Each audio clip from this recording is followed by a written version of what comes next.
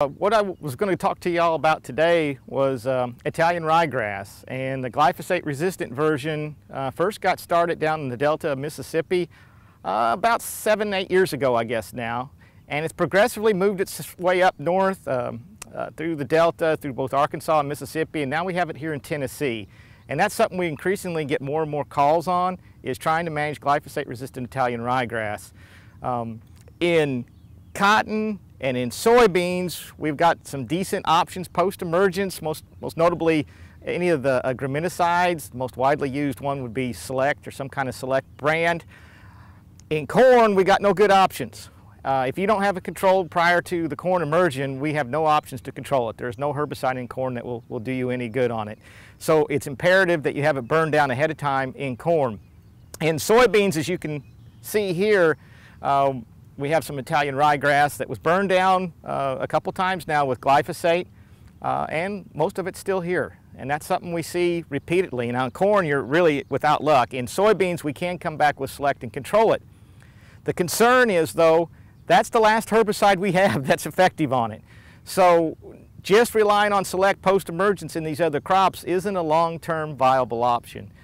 We've got to use multiple techniques to control it, whether it's more effective in the burn down arena, which, tillage where appropriate. We can't do much of that in Tennessee, but we do have a few fields we can till, or trying to burn down effectively with gramoxone, a couple shots of it, or earlier on putting some residuals out like Dual in more of a fall applied program is probably some of the things we're going to need to start implementing to control this particular weed long term.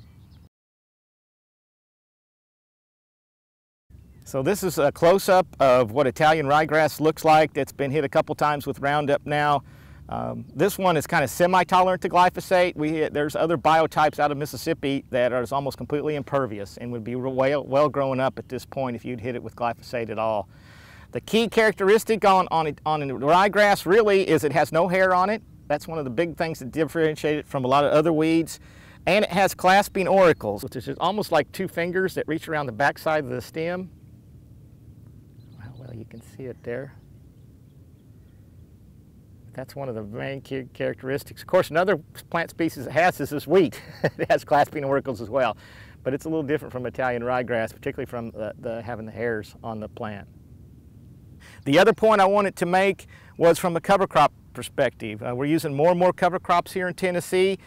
We really like cereal rye as a cover. It's a great cover, but a lot of folks get that confused with Italian ryegrass. Cereal rye is easy to control with a herbicide. Italian ryegrass is anything but, and you want to watch for it, and that's what it looks like.